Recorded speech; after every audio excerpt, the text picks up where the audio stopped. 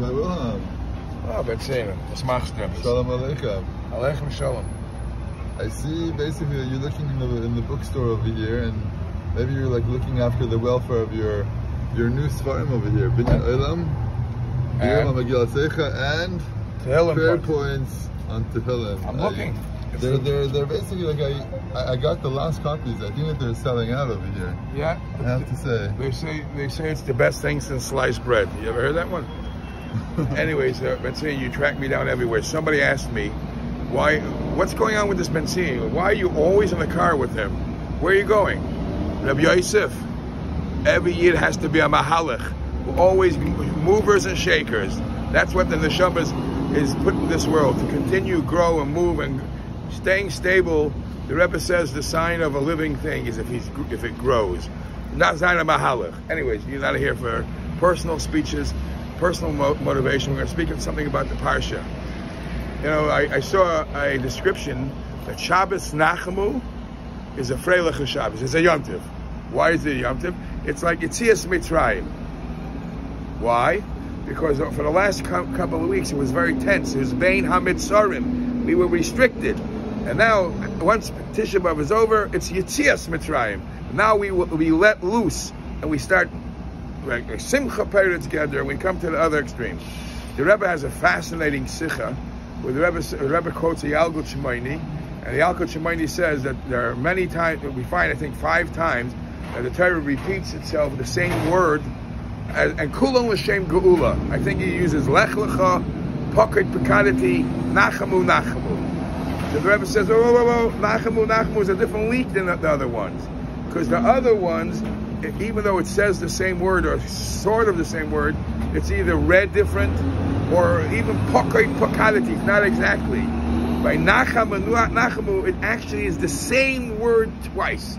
And the Rebbe makes a whole teaching, the fact that's the highest level of Geula, it's the same word twice. What is that all about? So I'll tell you a thought.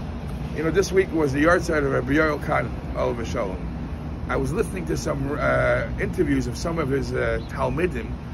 Fascinating.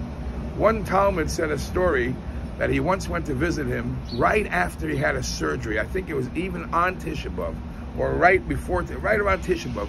And he came to visit him. He still had the oxygen mask on his mouth. And he called him over. He went to tell him about Torah. Like he just came from Shemayim. And he tells him, he motions to him 3. He says, there are 3 halachas about Tisha B'Av.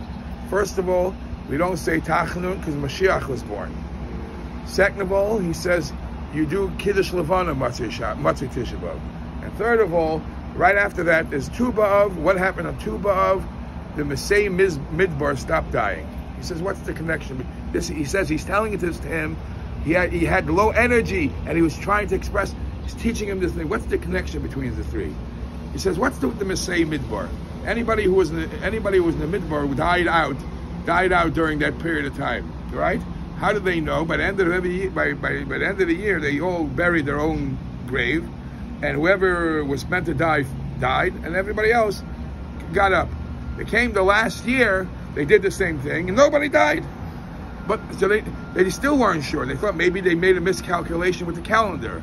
When did they realize that there was no miscalculation in the calendar? Tu B'Av, because Tu B'Av, when the Kaima Siriba Shalamusa, when you see the moon, they knew Tisha B'Av passed, and obviously the Gzeira is over.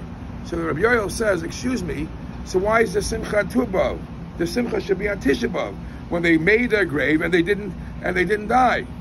Is a raya that the Tisha B'Av is the day where the celebration really should be.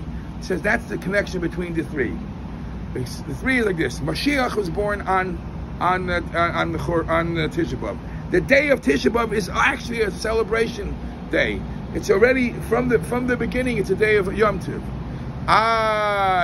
We don't see it yet. Just to remember, look at Kiddush Levana Matzah Tisha B'Av. Just like Kiddush Levana, that's when they realize what by the Levana taught them what should have happened Tisha B'Av. The same as every Yid. Eventually, we will see what the good is. One last thing: the stress and the kudah of this parsha is over, and the whole Chumash Devarim is consistency. Why? Because it's all a repeat.